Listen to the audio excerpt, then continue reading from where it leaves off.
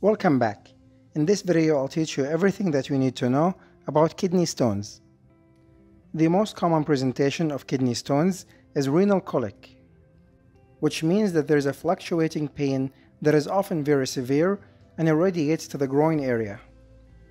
The patient will say that the pain is in the flank area of the abdomen and that they also feel the same pain in the groin area. This is most commonly unilateral, unless the patient is very unlucky and they have bilateral stones in both kidneys. It can be associated with hematuria.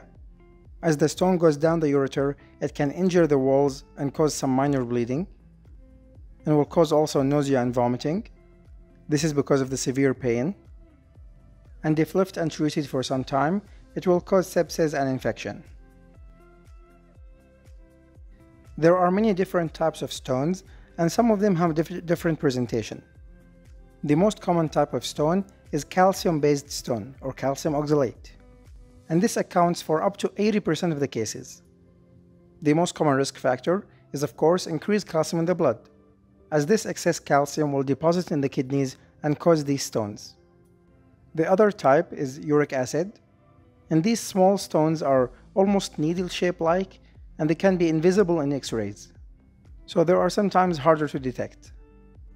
Some unlucky patients might have an autosomal recessive disease known as cystinuria, and this presents with cystine stone.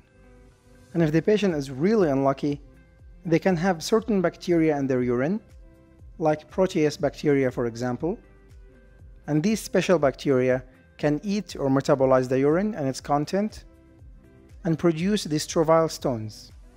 Struvite stones are very difficult to treat, and they often require surgery. Normally the stone forms in the pelvis and it goes down the ureter and out the bladder. The most common location where the stone gets stuck and causes obstruction symptoms is the uretrovesicular junction. This is the narrowest area and stones often get stuck here. And of course this will cause backup pressure and will cause dilatation of the ureter as well as the kidneys. And eventually, if untreated, it will cause infection, which we name pyelonephritis. The investigation that you need to order include a urine dipstick, blood CBC and chemistry, abdominal plain X-ray, abdominal ultrasound, and if you're still unsure and you need to do more investigations, you can do a non-contrasted CT-KUB. If you want to give the patient some analgesia, avoid giving opioids, as they might exacerbate the pain. Instead, give them diclofenac or other NSAIDs. IV paracetamol can also be given. And if they have some vomiting, you can give them metoclopramide. Antibiotics can also be given if you suspect an infection. For most cases, by simply giving analgesia and letting the patient rest with plenty of fluids, the stone will pass by itself. In fact, this is the case for most of the patients, more than half of them. Sometimes we can use an ultrasonic device which produces high-frequency wave that can break the stone from the outside. This is known as the extracorporeal shockwave lithotripsy. And here's a small quiz.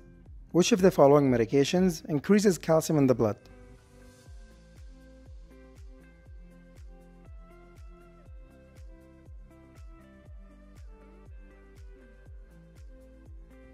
And here is the answer. Alright guys, that's all I have, and thank you so much for watching.